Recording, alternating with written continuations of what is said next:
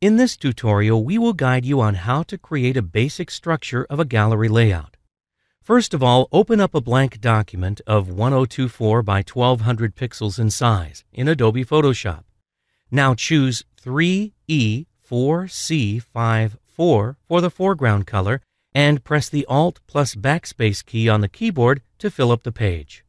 Select the top and bottom part of the page using the rectangular Marquee tool. Choose 1F2B33 for the foreground color and fill the selection with it. Now choose FC4F83 for the foreground color, select the rectangular tool, and draw the shape of a button at the top left corner of the page. Now create two duplicates of this button, align them in a row, change their color to 27343C, combine them in a group, and name the group Head.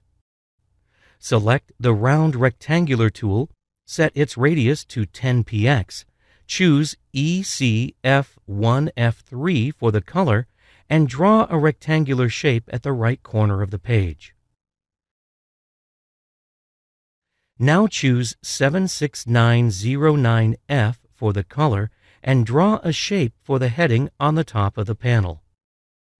Next, copy the shape, place it below the heading, change its color to E2EEEE, and in a similar way complete the whole menu. Now choose ECECEC for the color and draw rectangular shapes for add space at the bottom of the panel.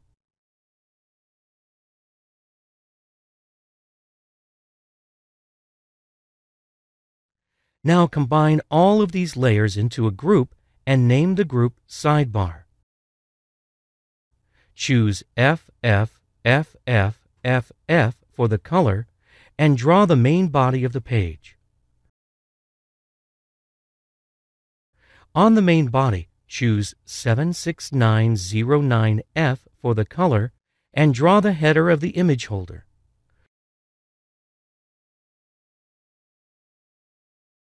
Once done, select the rectangular tool, choose ECF1F3 for the color, and draw the main body of the image holder.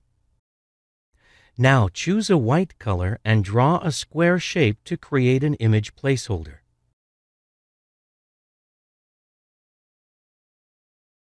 Combine these layers into a group, rename it to IMG1, create duplicates and place them on the page accordingly. And there you have it, a basic structure for your blog.